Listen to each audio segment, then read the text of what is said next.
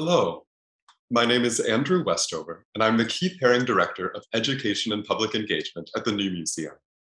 I join you today from the unceded land of Lenape people, and I'd like to begin by acknowledging and paying respect to Lenape people and elders and ancestors, past, present, and future.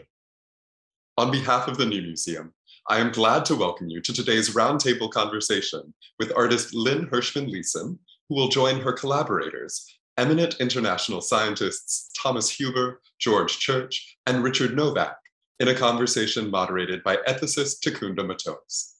Programs like this are core to the New Museum's work of advancing new art and new ideas. This program is presented in conjunction with the New Museum's current exhibition, Lynn Hershman Leeson Twisted, which is on view at our museum on Bowery. The exhibition is curated by Margot Norton, Alan and Lola Goldring curator. I would particularly like to thank Education and Public Engagement staff members Andrea Calderys and Derek Wright, as well as the entire New Museum team for their help bringing this program together. New Museum public programs are generously supported by the Research and Residencies Council, and digital initiatives are supported by Hermione and David B. Heller.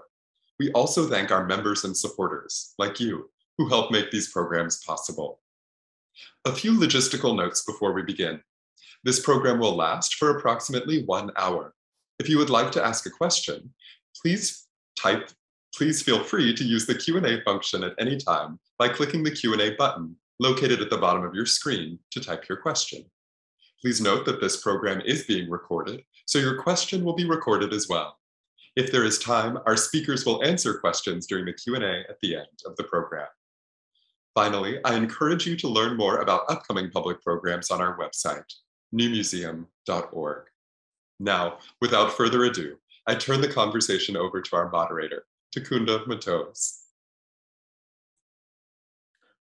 Thank you so much, Andrew, and thank you to all the staff at the New Museum. I'm very excited about our conversation today. We'll have Thomas Huber, who is an immunologist and a biochemist at Almirall, and he will be joined by Richard Novack, who is a bioengineer and entrepreneur, and also George Church, who is a geneticist, and they're both at the Wyss Institute.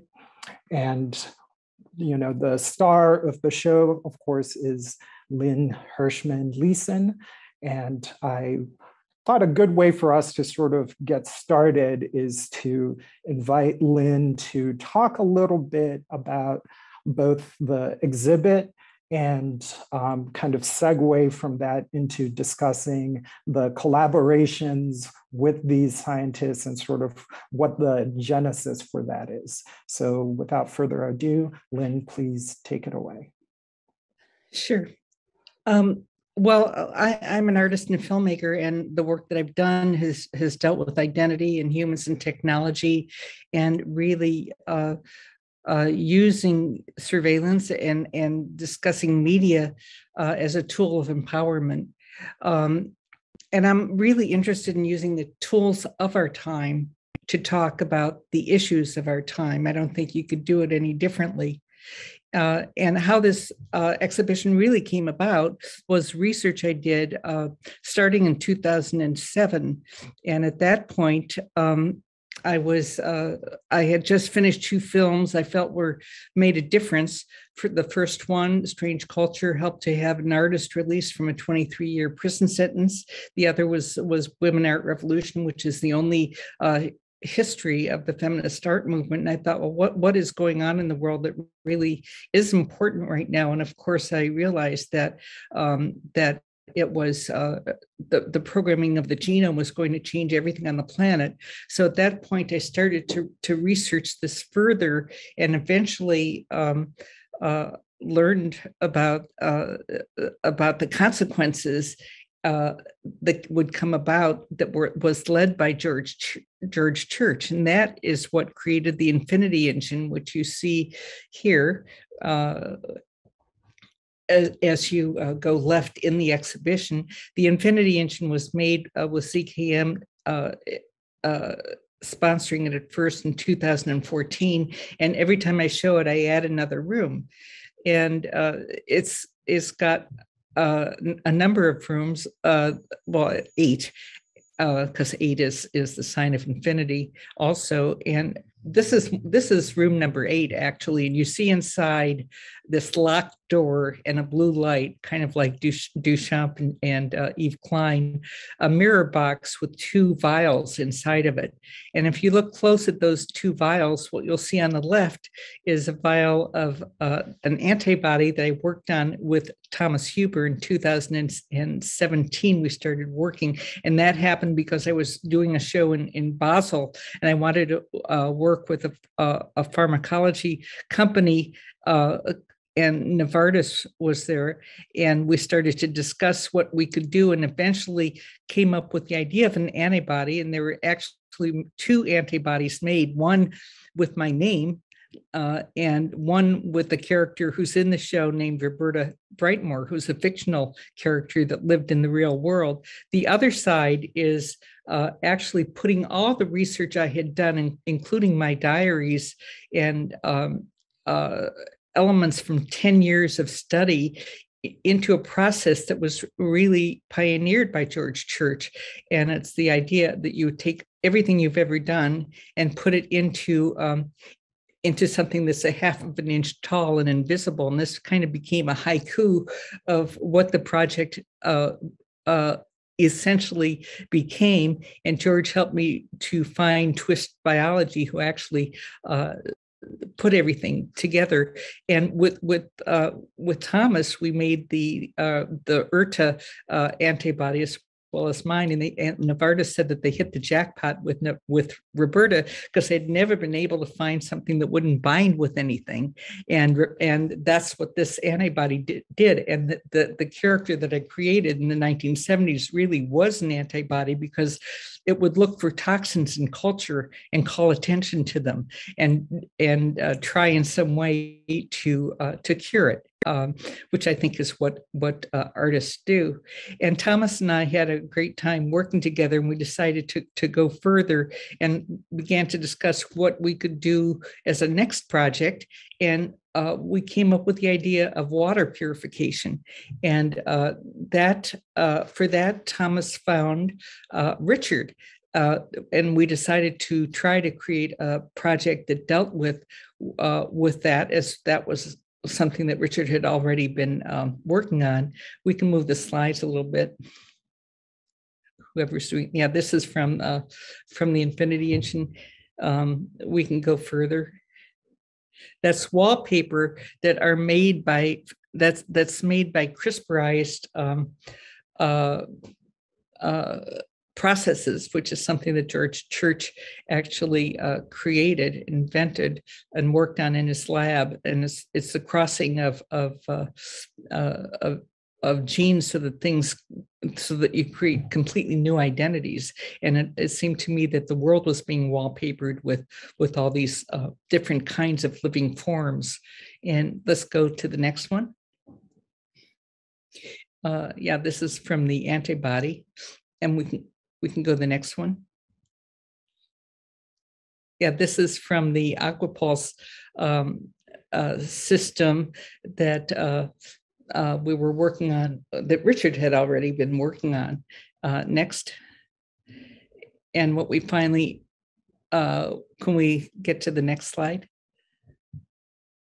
Yeah, so we finally came up with this process of these water women that were lit by LED lights.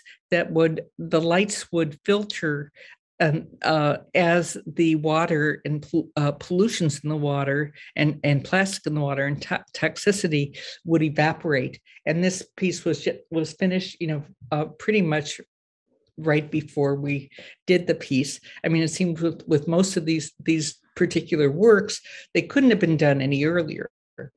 It would have been impossible to do any of these pieces earlier than I did them. So they speak in a way to the times. And I think that this, that I'm not unique in working with scientists. I think scientists are really creative and that we should learn to contribute with all disciplines in order to find a way for a sustainable planet. in the future, to me, it's just a method of collaging in different ways. We don't use a foundry, but we use experts, or like to find experts in varying fields in which to open up new questions about how we're going to evolve and continue to live on this planet. So I would also like to hear what other people are doing, what the other panelists are doing right now. And one question that I did have is not only what works people are doing, but since all the panelists work in labs, I'm wondering what the feeling is about people who work in unregulated biohacking labs, doing experimentations in gene editing and other things that go unchecked officially, but may open up new ways of thinking about this field. So I think that's a very great, first of all, thank you, Lynn. Wonderful introduction to your project and also to the collaborations. So why don't we maybe, since George, I saw your camera turn on first, maybe if you can sort of respond a little bit to Lynn's question here and talk about your own motivations in terms of collaborating with Lynn, and then also transition to talking a little bit about the projects you're working on currently. Right. I think it is ironic that for the twisted exhibit, we use twist DNA, which is from a company, Twist. Yep. So since Lynn and I started this, my lab has taken this in a new direction where what Lynn did was encoded her own work in a binary format, essentially, converting it to DNA. So everything, this whole meeting we're having is zeros and ones, and she took that sort of thing and made it into DNA. But what we've done since then is taken non-digital information and figured out a way to get a mouse to record its own life. Essentially, every cell in its body is recording its particular journey within its cell, using about 1/1000th of its mass to do that record. So it's a fairly small tax to pay for recording key moments of the life of every cell. And then another group has used our method to in addition to that, keep track of things like oxygen, hypoxia, and in principle, this could be continue to many other things where you essentially have a diary built into every cell in your body. So I think that's an amusing direction that it can go, where it never passes through a camera or through a computer at all. It stays entirely in the DNA digital realm rather than the computer digital realm. I also like Lynn's invitation to biohackers. I've worked with biohackers ever since the beginning of the movement, and maybe we can talk about that a little later on. Yeah, so let me ask a quick follow-up, George, because that sounds very fascinating. What are some of the reasons for doing this kind of work, right? So for example, with this mouse, why are you trying to get it to record its life? And what are kind of other utilities for some of that? Yeah, well, almost everything we do is a combination of basic science, kind of pure science, some sort of applied, something that's applicable to human condition, and something that's technological. So for that mouse, the idea is to both learn about developmental biology. We're trying to decode how you get the amazing bodies that we have from a simple single cell fertilized egg. But it also might lead the way to a way of doing the equivalent of a flight recorder, where there's a black box that records all kinds of things about the airplane. And then if something bad happens, you can ask specifically what went wrong.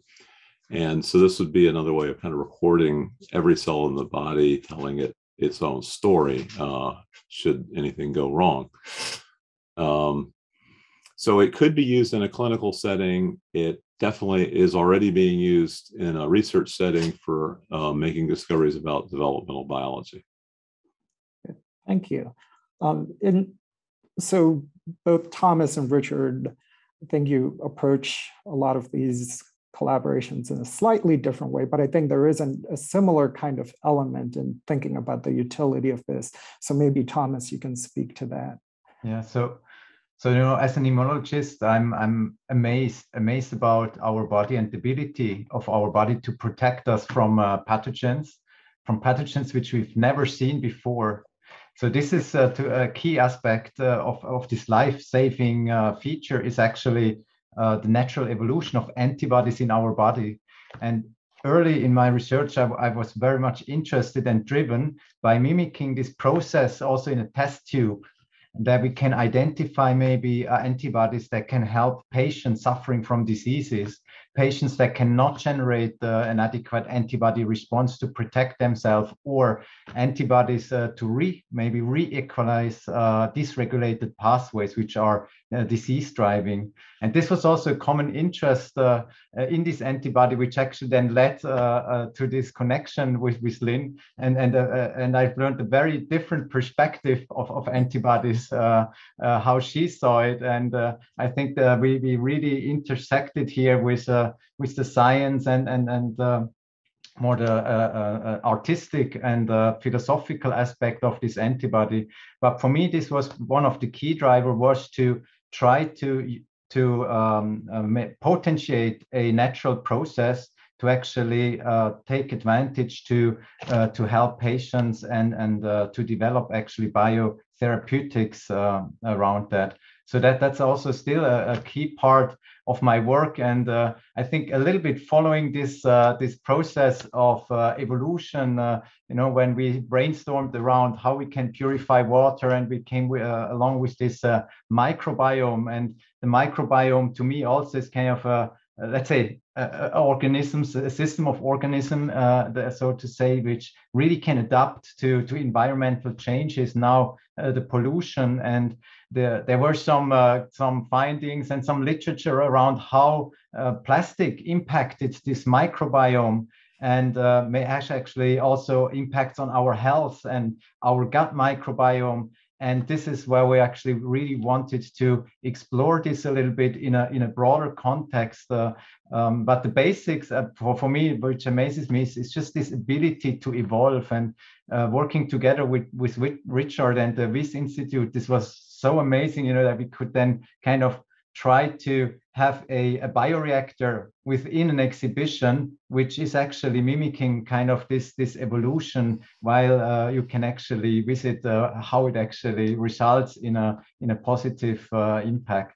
So this is more exploratory. This is maybe not directly linked to my core interest in exploring biotherapeutics, but I think this was really an amazing opportunity to go a little bit beyond.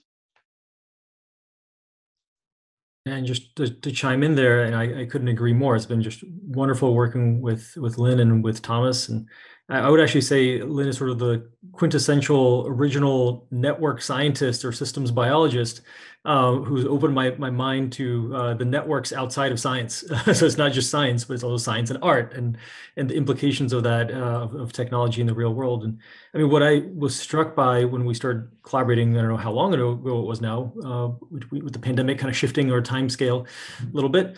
But what I was amazed by was really how, there's this twist between the pros and cons of technology, and even from Emerson's day, warning us against the perils of technology, as well as the looking at the benefits. I mean, sort of taking that to its most up-to-date version, or as Lynn says, you couldn't have done some of these exhibits before some of these technologies came to life. And what I loved about this is we're already working on a clean water purification system using microfluidics. And that's how Thomas and Lynn reached out. But then what came out of this collaboration very quickly was, well, what about the kind of counterpoint to that, which is, okay, we're using a plastic system to kill bacteria. what happens to that plastic, or not just from those systems, but from other people's plastic waste. And then that's where the evolution concept came in, where we're evolving bacteria to degrade plastics. And I think what really hit home personally was it's not just the art exhibit. So not only are we evolving bacteria right now in the exhibit, I mean, there are actually bacteria that we've selected from waxworm guts of all places. They're in there. They're in the exhibit right now in the new museum. But that whole concept spawned a whole new project at the Wyss Institute. And we're actually using this whole idea. Yes, we're still working on the bacterial killing aspects. That's for one aspect. But then the counterpoint to that is, well, let's use bacteria to actually solve the human waste problem and of all this plastic. And that's just set off a whole new direction of inquiry. So thank you, Lynn. Thank you. So, Richard, you bring up a very interesting aspect of this, and it touches on something that Lynn said earlier. So I want to kind of get us to come back to this question of that intersection between art and science, right? Because Lynn said that, there are lots of artists who've worked with scientists, and Richard, you're talking about, being invited to work on this project and how that's led to new kinds of research questions, right? New sorts of research programs. But can you all, I'll sort of maybe go back to Lynn, talk a little bit more about that particular aspect of it, right? Why the engagement for you, Lynn, with the scientists, and what do you think artists get from that kind of collaboration? And then also for our scientists, right? You've talked a lot about your science, but thinking a little bit more about the artistic component. So again, Lynn, we'll come back to you if you can. Well, I really don't believe in the boundaries of discipline.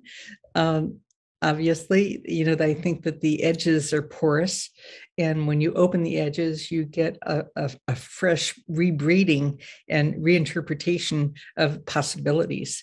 And ever since Leonardo, who kind of was the consummate artist scientist, many people have worked with again, what I call the tools of their time, which is looking at innovations and inventions in things outside of traditional systems that had been regulated as only things that you made art with. You just have to broaden the perspective. I mean, Bell Labs, I think in the 60s did collaborations with John Cage and Steve Paxton and Yvonne Raynor and a number of other, Rauschenberg, a number of other people who saw that there's the potential that was being unused. And I think that if we all work together, because there's so many creative experts and innovative thinkers, that we can expand potential for all fields of the possibilities of learning more and being able to create new pathways towards understanding and solving the issues that we're living through. If that makes any sense. I think it does. And I like this idea of sort of dissolving some of the distinctions we have between the various disciplines and areas. But it makes me think of something that, so like Richard, in your bio, you described yourself as an entrepreneur.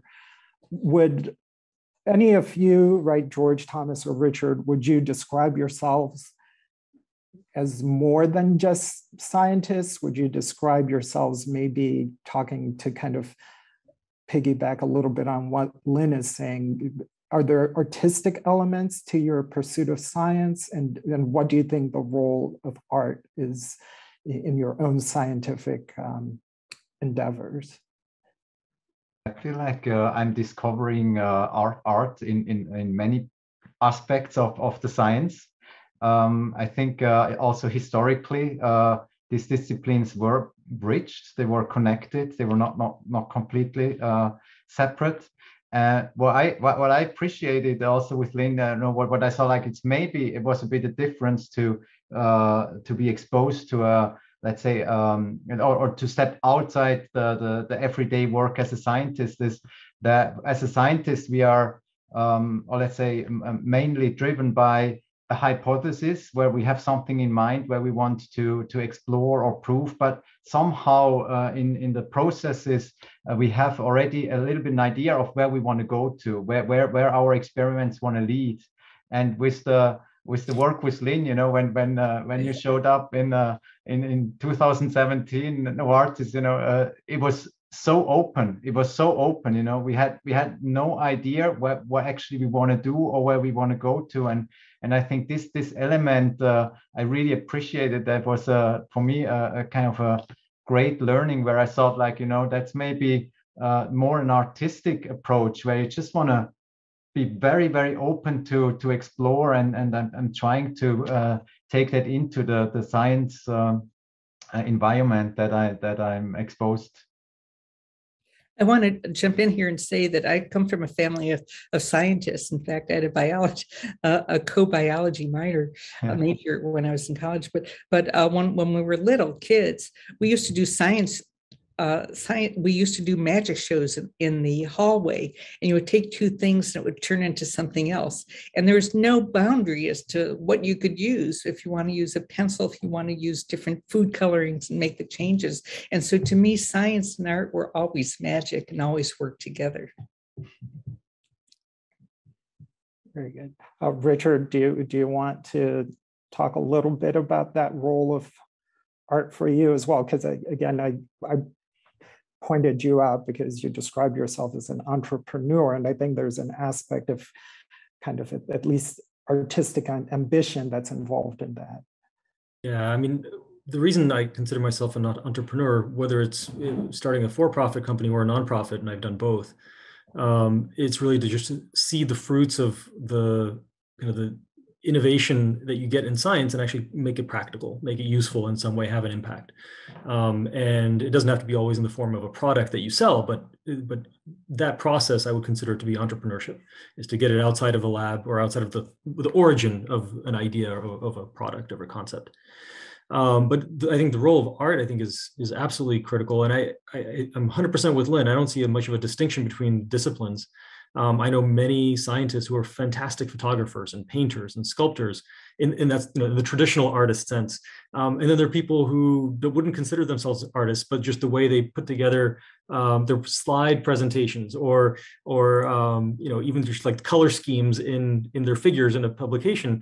You know, there's an element of artistry there that gets people to read something more and maybe absorb better the deep scientific content. And I think there's sort of a gradient of like where you spend most of your time and what you get paid to do, but I don't think it makes you one you know, scientist or another. I think I just liked what Thomas mentioned, that, you know, kind of the creativity you're building as an artist, and I'm just thinking, well, isn't that kind of where the word creative comes from? That, you know, artists are creating from nothing, scientists are understanding what already exists to some extent. And obviously that's not a, you know, dichotomy. There's a gradient between the two, but I was laughing internally that there might be something there to the word creative. Well, yeah, so that's really interesting too, because, for example, one of our panelists here, George, has been involved in very creative projects, right? And so maybe, George, can you talk a little bit about your own involvement, not only with synthetic biology, right? But for example, I just was reading this morning about your involvement with colossus, right? And this new kind of engagement, which is scientific, but it seems to me that it certainly involves creation. It's creative in a sense of a word, and really involves imagination. So maybe you can talk a little bit about that. Yeah, right. I mean, so I think throughout my life,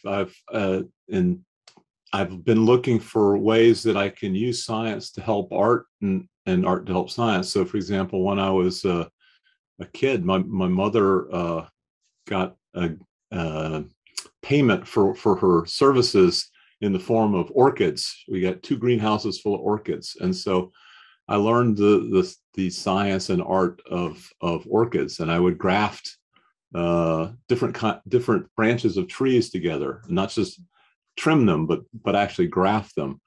And I felt that this was a fusion of art and science. As a photographer, when I was in 10th grade, I was constantly looking for ways that I could manipulate photographs to create the fantasy world that Jerry Uelsman and other photographers were starting to do with classic darkroom, but I wanted to do it by scanning in photographs.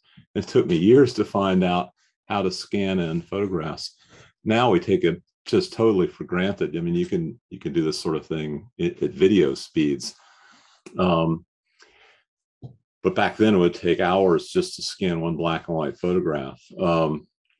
And then fast forward to the question you asked about the mammoths or the cold tolerant elephants. I think a lot of what we do, especially when we interact with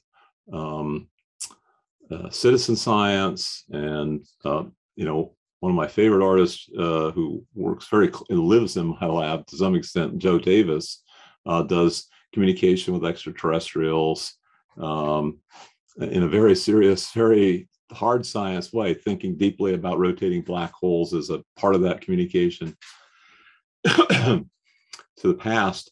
Anyway, with the mammoths, it definitely inspires kids, maybe even more than my generation was inspired by the Apollo program, which I think was a kind of an art form. There wasn't an immediate payoff to standing on the moon. There was certainly a strategic, military, and economic advantage to having satellites, GPS, weather, and communications. But the real stunt was standing on the moon and having a little flag that looks like it's waving in the wind that doesn't exist. And there are a lot of interesting artistic moments when we communicate to the public. And I've been involved in a lot of writing, the written art, screenplays, which to then turn into 4-dimensional art. So I could go on, but a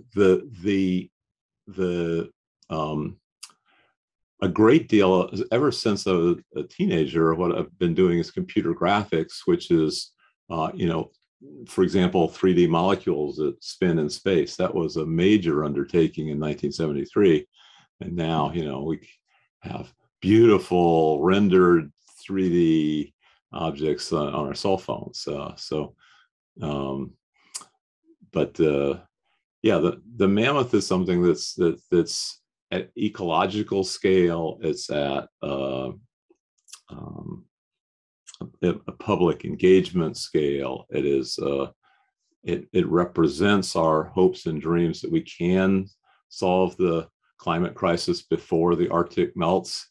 And I think hopes and dreams are the stuff of art and magic. Thank you. So I want to come back to this idea of both the hopes and dreams and kind of trying to think about some of the pressing, ethical, really in the fullest kind of philosophical sense of the word, right? And in thinking about all the collective, right? And what we owe to each other in order to survive. But before we sort of kind of come back to that idea, I want to spend some time thinking about something you just mentioned, George, right? As you're telling this story about your own kind of development and which is the role of technology and the way technology has changed, right, over time. And it's something, Lynn, that I noticed in your own exhibit, especially it's even evident in the electronic diaries, right, where the first versions of that, you're working with certain technologies, and then the image quality, the angles, and then even the content of your conversations change over time. So maybe if you could all talk a little bit about, how you see the role of changing technologies. What is that role in terms of art, but also certainly in terms of science, right? As George was mentioning, the fact that our science has changed, the fact that our technologies have improved to certain levels, allows us to do certain things we weren't able to do 30 years ago. And then what does that point to in terms of what we can do in the future? So maybe Lynn, can you talk a little bit about that, especially because it did inspire your art? Yeah, well, you look at something that's original, and you never lose it. You know, it may migrate, or you may invent a different way to tell that story in your time, or it may organically grow.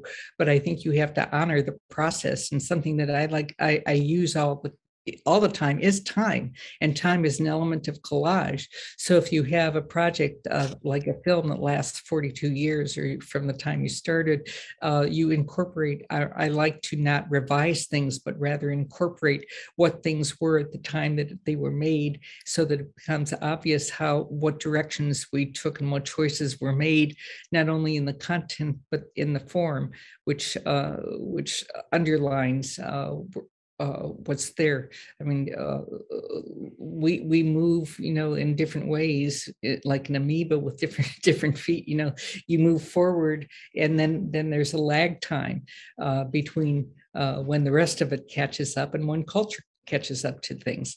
So it's having respect for history without sacrificing the forge to create something that's more relevant and evident in the time that you're living.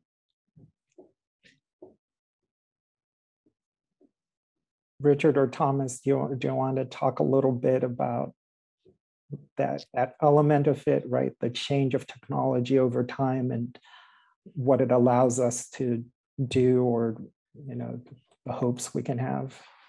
I think for me, it's an amazing explosion of technology currently.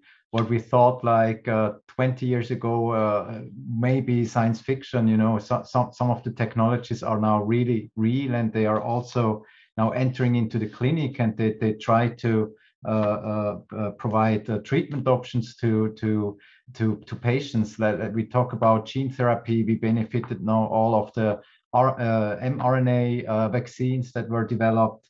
If we look into the understanding of what our diseases are, it's way not so long ago we're thinking about only phenotypic observation on a more macro scale. Now we can actually identify a single cell and describe a single cell and single cell population. And I think, George, you were mentioning in the mouse, it's enormous what we can now try to learn about very specific pathways in a very, let's say, dedicated or personalized approaches for medicine. So to me, it's this amazing. On one side, this technology that evolves. But on the other side, we need also, and that's maybe connected to Lynn's vision on keeping, for example, the things on the digital, on DNA or whatever, the whole digital initiatives to digest or to process this information, to make sense out of it, that maybe we are not, or likely we are not able ourselves, but we need the support from these digital initiatives. To me, it's an enormous technology leap, which I must say, I also only understand a bit of it, what that could actually provide us also in the future. Yeah, I totally agree, Thomas. I think what amazes me is how, as we learn more, as we develop these new technologies, you mentioned single cell analysis, right? It's opened up whole new worlds of understanding of how people work and how the world works. And yet what's amazing is how little we still know. And I think the more we learn that we know nothing in the grand scheme of things. And not only in the context of what you're actually looking at, but I think this is where I think artists in general come in, is to call attention to, as scientists, we're looking at something, and artists are looking at everything else as well. And kind of the implication of what you were working on, and how that, it's not just the relationship within the lab or within the scientific field, but also with the world. And so, the moment you can do single cell single cell genetic analysis, you can do single cell forensics, you can do single cell modifications, and again, it's not there's no judgment to be had there. It's sort of, it could be good or bad, right? It's what you do with it, but it opens up these new worlds that we just aren't thinking of, because we haven't gotten there yet on the technology side or the science and scientific understanding. And when we do, we only learn that there's just so much more out there. And it's a never-ending prospect, which, is good for our careers, I guess. But it's also a little daunting that, there's no end. Right. So, Richard, you bring up a word that I think provides a really good segue here, the term modification. So, Lynn, one of the central themes of your, I'd say, of your entire artistic corpus here is the notion of the fragmented body, right? The different ways that, our bodies can break down, the way illness can, affect us. And, and also as coming out of that is you then get into looking at cyborgs, right? The way maybe technology can sometimes come in to fix some of that fragmentation, right? Some of that breaking down of our bodies. So maybe if you can talk a little bit more about that role of technology in at least intersecting with the fragmentation of the body. Can you talk a little bit about that? Well, I think that we are fragmented as human beings, and that's good, because we both reflect and refract the culture that we're in, and also it's like a prism. I think if it was complete in one entity, it would be a closed system. So you have to. So I welcome the idea of movement and again of time and of shifts. I think you also have to go to the origin of things, of cyborgs. I've been thinking about that lately. When were they made? How did they start? And really, it goes back to World War II. And how does the origin of something technological affect what it becomes? Does it become something in the DNA of the technology itself?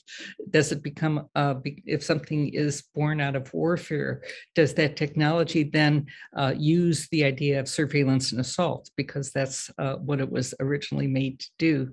So there are all kinds of implications in kind of that idea of where things come from and the base essence of what it was initially created for, and where it can go and how we can mutate and change and do things ever, how can life itself mutate into a completely different essence? Well, it actually is. I mean, one thing that in the Infinity Engine, one room is the crispized wallpaper, and the other room are all the legal threats towards things that have been established, so that you see kind of counteraction to whatever is invented that becomes challenged. And that's what culture is. It's all these different aspects that refract in a way like a diamond. That makes sense. Yeah, and does anyone else want to speak to that? So, because we have a question here from the audience about sort of the ethical implications, and I like the framing of this question, right? The ethical implications of augmenting or modifying the body using technology, right? And so one way to kind of reframe that question is, what do you all think will be possible for us in the future, right?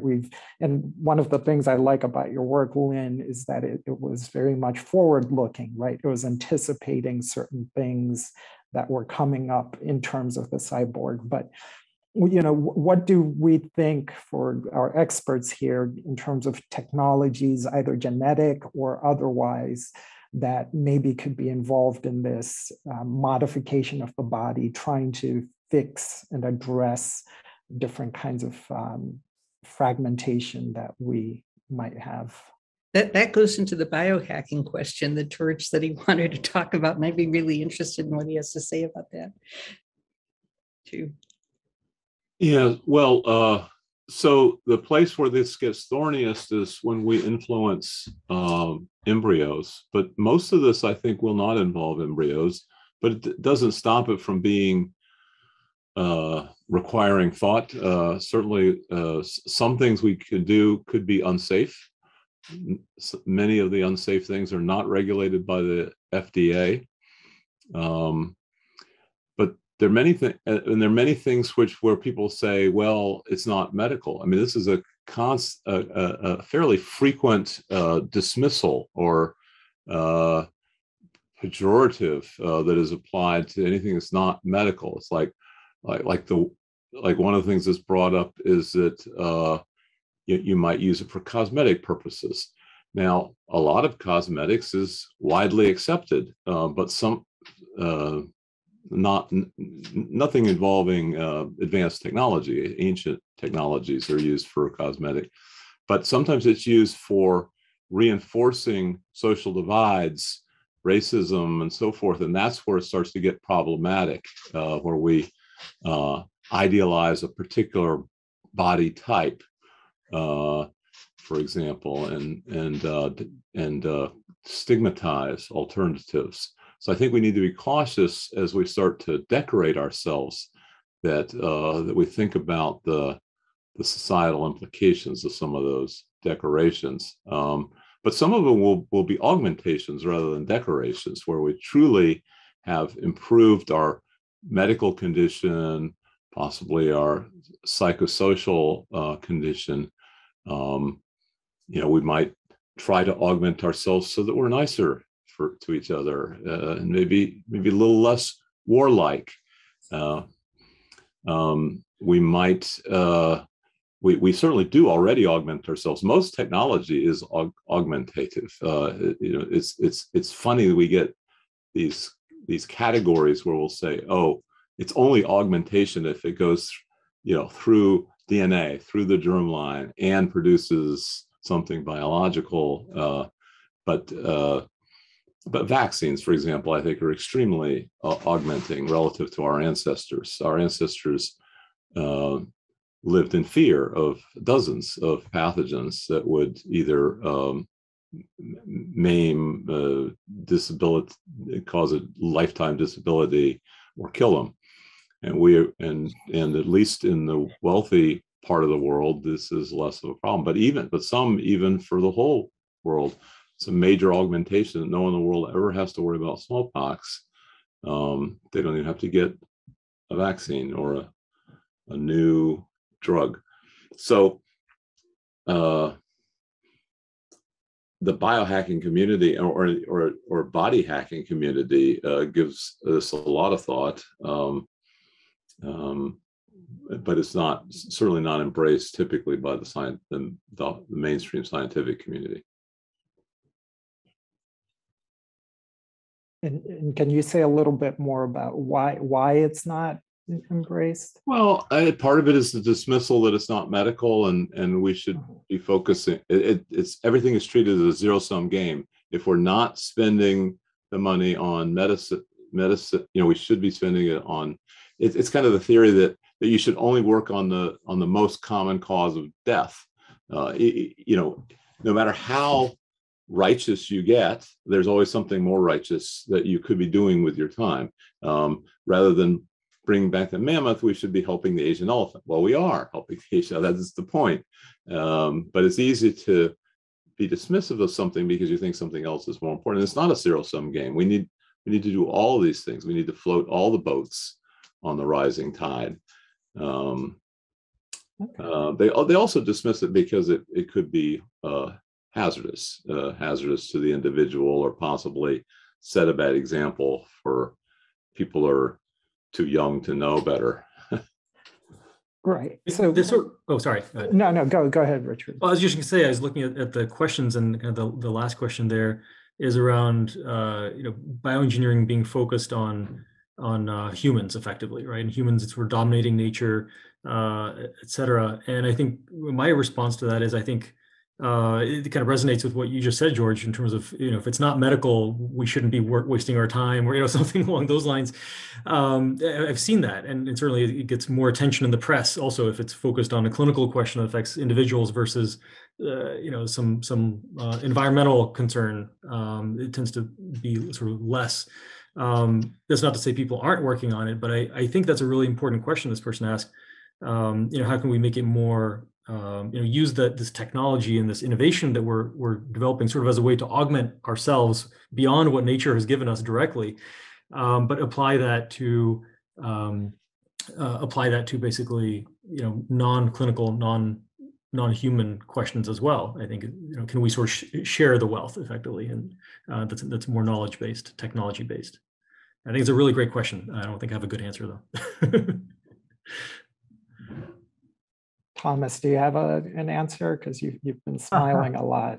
No, because I'm of course focusing on this more clear application on the medical. That's kind of how I'm exposed to it, and of course, as George said, like the technologies I'm exposed to is aiming to let's say modify in a way that it's not given to following generations.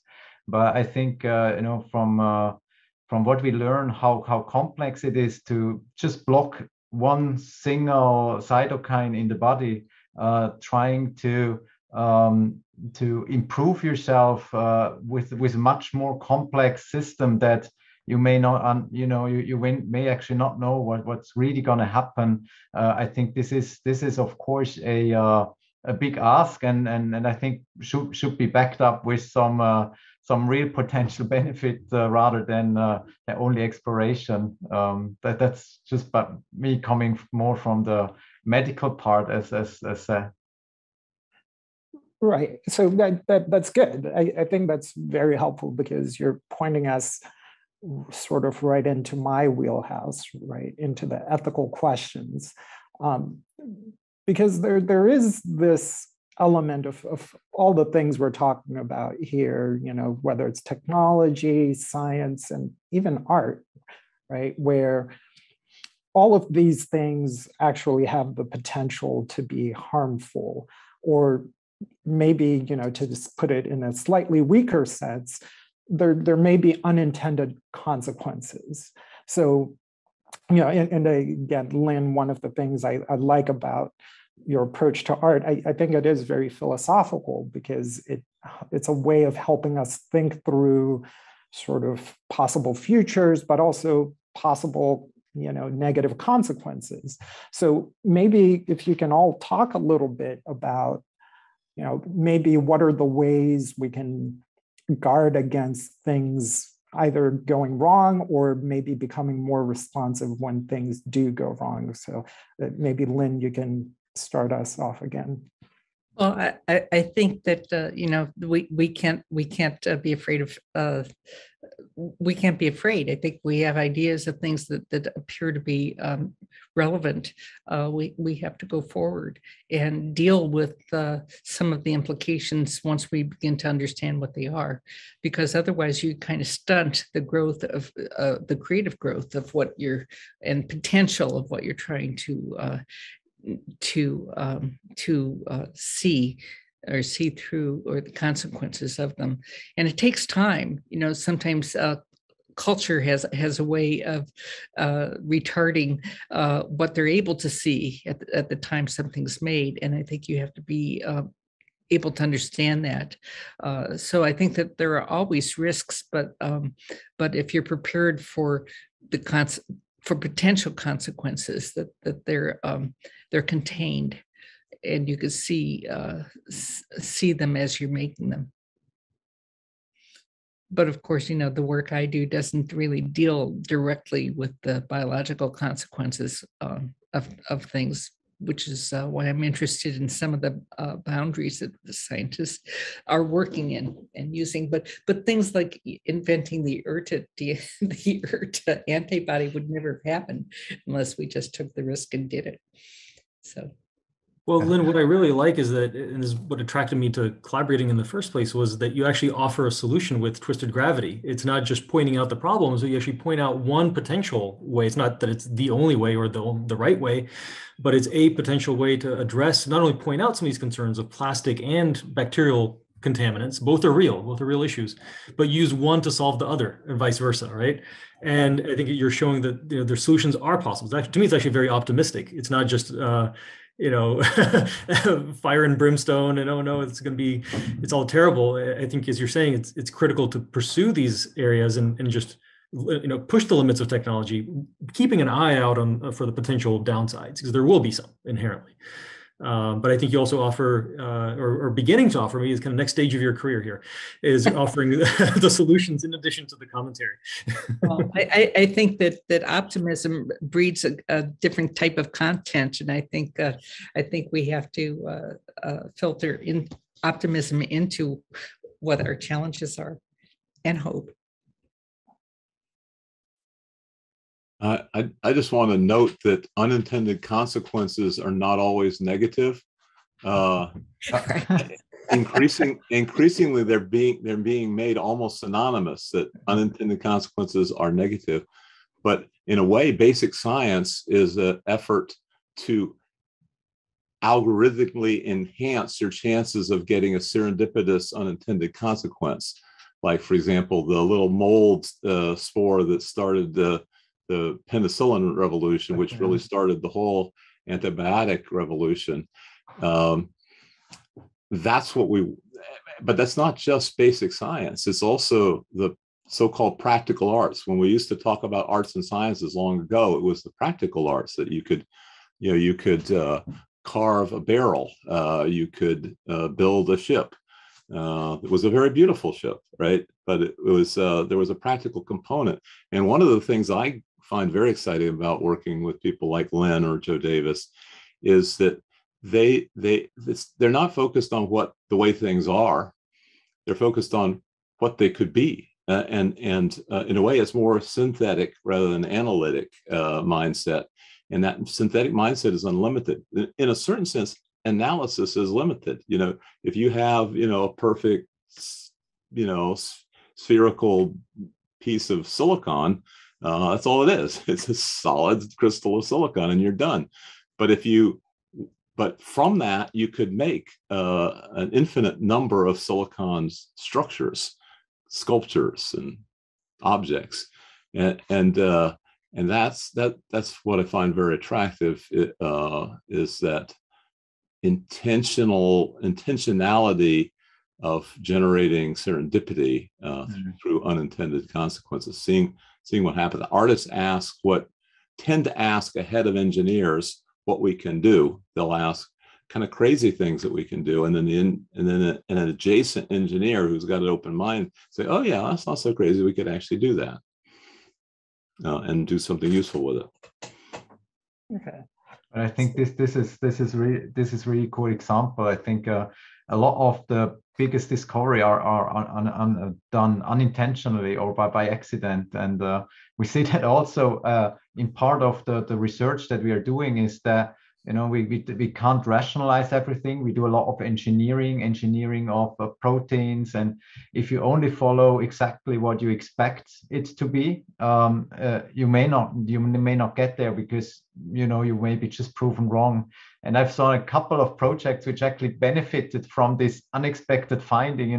There was a mistake in the way how it was conducted. There was a mistake in how the DNA primer was designed and led to a sequence which we didn't intend, but actually led to, at the end, to the product which was superior. So I think this what you said, George, is really true, and maybe in small pieces, not like the penicillin or bigger discoveries, but maybe in some of the small let's say successes we have in our projects are actually not sometimes unintended. Maybe we are not so openly speaking about this unintention because it's more more difficult to justify, but I think it is an element of it. I think you have to cherish your mistakes, and I really don't think that mistakes exist because they just lead to something else. I also learning that nature really wants to survive, and beyond us, it itself, like with the waxworms, will find a way to solve problems that before we can even get to it. No, that's the waxworm. I think is for me a very interesting example. You know, is it even already a symbiotic organism that with the gut microbiome, kind of first the bigger animal causes some disintegration of the plastic, somehow maybe unintentionally. Maybe it just wants to get out of the plastic bag, but the microbiome then able to kind of process that. So I think this is, to me, kind of a interesting concept. Well, you once said that humans were invented as hosts to bacteria. Yeah. Yeah, I mean, I think so. I think so. That maybe that's the meaning of life. We are propagating our microbiome, which is seen. It's being propagated to our future generations, and how we are set up in our anatomy. I think there is a stability which passes over generations in terms of the microbiome. And let's see. This is the part which evolves fast and can adapt, like maybe in the waxworm. Maybe we have already a substantial plastic degrading microbiome in our guts, Richard. What do you think? Oh, absolutely. I mean, that's the amazing thing, right? Is that waxworms, I mean, as they're named, they actually eat beeswax and they go into a hive and destroy a hive. So they're kind of parasites sometimes. You can think of them that way. But the fact that they have bacteria that help them survive in their normal environment, but that the bacteria can also deal with something that nature has never seen, which is, polypropylene, PET bottles, those kinds of things that are not, nature has not evolved for those. And yet it can deal with it. And so I think that's what amazes me about nature in general is, it's just the sheer amount of what we don't know. And yet nature somehow does already. And that's what got me into science in the first place, was to try to, understand a little bit more of that. And I think, on the artistic side, and I don't think it's a separate side, again, I think it's sort of a gradient of perspectives. It's sort of the beauty of that and the kind of perspective that brings, not from like trying to understand how it works, but just the fact that it exists. And all right, this is here. And like what you're just saying, what's in our guts and what's on our skin and what can our own cells do that we don't yet know they can do. So I think we're in for some fun and we also only just about to start to understand how our microbiome is involved in our immune system, in our health, in the disease setting. I think that's also something which I feel like it's being explored, and we try to understand, and will have an impact in the future. So let me ask, maybe a kind of final question to start heading towards wrapping up here, because you all sound very, very optimistic, and I think this is wonderful. It's good, it's encouraging. But maybe even if, let's say, all these technologies are positive in the ways that we're describing and thinking about, can you speak a little bit to how we can ensure that our pursuit of these technologies is just for everyone? Because I think that is one of those questions, right? We've talked a little bit about climate change, right? Which we know is going to disproportionately affect sort of the most marginalized of society, the most vulnerable of society.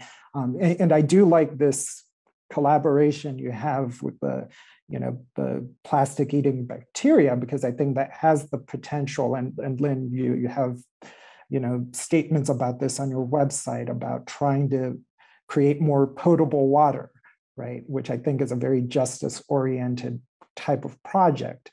But is there a way that you think we can ensure that these technological pursuits, these artistic pursuits, do lead to actually just outcomes for everyone? I don't think you can control that. I mean, look at programs like predictive policing, and who's targeted in with that. What marginal groups are set to be arrested before they commit a crime.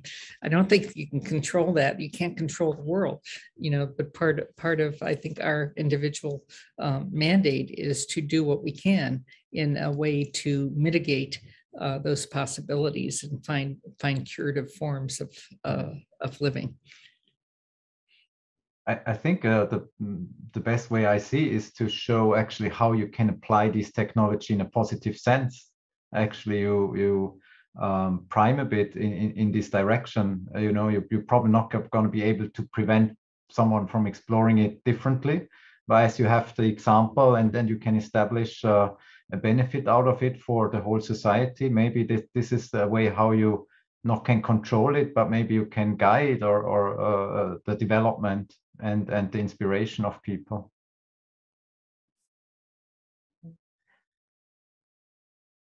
I don't think necessarily the goal is to control it, but to provide options. And if some of those options are highly affordable, that will selectively help the poorest. Ideally free. If it's free, then and available, and doesn't require additional education to operate. There's a lot of ifs. Then you can reach everybody. As with smallpox, that's one of the few examples where you really have reached everybody, because it doesn't require any education or access to roads or to telecommunications. Some things, all these exponentials where the price drops exponentially, means the trickle down turns into a pretty rapid flow down to everyone. So, for example, cell phones that used to be bigger than our head, and many people felt were so powerful they were put the mind at risk. The guinea pigs were the wealthy people. They were both getting the benefit and the possible risks. But eventually it becomes something that helps the people who don't have the luxury of landlines. They can pool together resources to get a mobile phone for the village, or maybe eventually for each of them. So and that gives them access not just to microfinance, but to but eventually to the internet. So, which is an educational force where they can ask exactly the questions they want to ask. So I think that we need to, if we want to contribute without controlling, we provide these opportunities, chances, ways that are particularly biased towards the normally underserved. I think we need to go actually one step further. It's sort of like how technology, I don't think, is inherently good or bad. It's what you do with it that then turns it into good or bad. I think giving opportunities absolutely is part of it. I think we then need to make an effort to actually make sure that the right opportunities for the right situation, right? So one thing I've seen wearing my nonprofit hat now is computer donations to schools. Well, you donate a computer, let's say a laptop, to a school that doesn't have power. That laptop might last a couple hours and you're done. And then there's a trash heap of laptops contaminating now their water. And so I think it's not a solution for their problem, right? And I think if we just have to think about it again as a system, as a whole big picture network, with the right technology in the right hands in the right time with the right intention, I think can be used to solve some very powerful problems. And I think having the right opportunities as examples of, like, here's the good side of technology, right? Like with a lighter, you can start a fire to feed yourself, or you can burn down a house with the same thing. It's what you do with it. But I think here, getting it to people who need the technology, I think it's be the appropriate technology for the appropriate situation. And I think that takes some effort. I think it's not going to solve itself. So I think we need to go, as my personal philosophy here is, I think we need to go beyond just offering it. And I think we'd go to the next step of customizing it, and then see what happens. That's a wonderful point to sort of, kind of wrap up our conversation.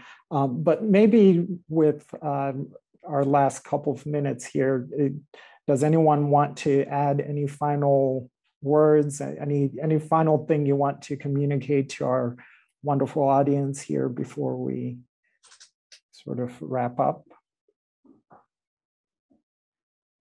I think my learning and my joy here with all the collaboration with Lynn, you know, stay open, stay curious, and just see where it leads to. So I think that was so much also education and so much that I've learned from the different views, and as Richard was saying, you know, twisted gravity, what are the pluses, minuses, how are things that in my normal life, you know, I would not see other sides because I'm so much imprinted. So that's what I kind of see, you know, stay open and have these conversations.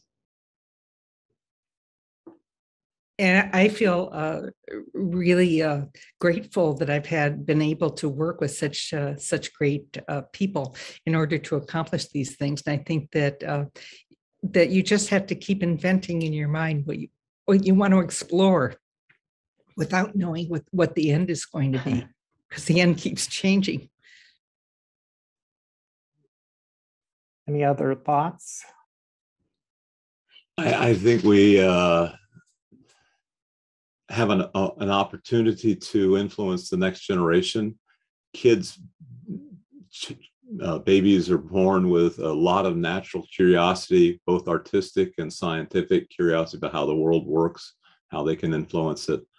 And sometimes, we subtly and inadvertently discourage that. So I think that sense of wonderment is something that we should be learning from them, rather than telling them sit still in straight rows, all wearing uniforms.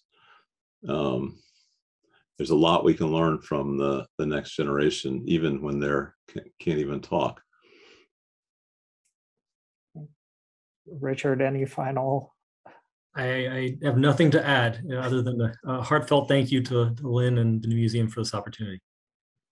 Yes, I would like to once again thank all of the panelists.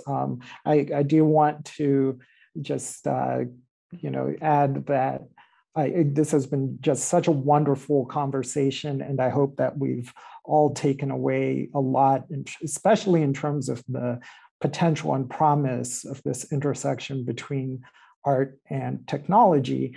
But as some of the comments and the questions that came up in the Q&A are really good at reminding us, we do need to always be kind of conscious of where these technologies can take us into, and I hope in all of your projects you continue to think about how these different projects affect, again, those marginalized, whether they're racial, ethnic, economically, or even in terms of,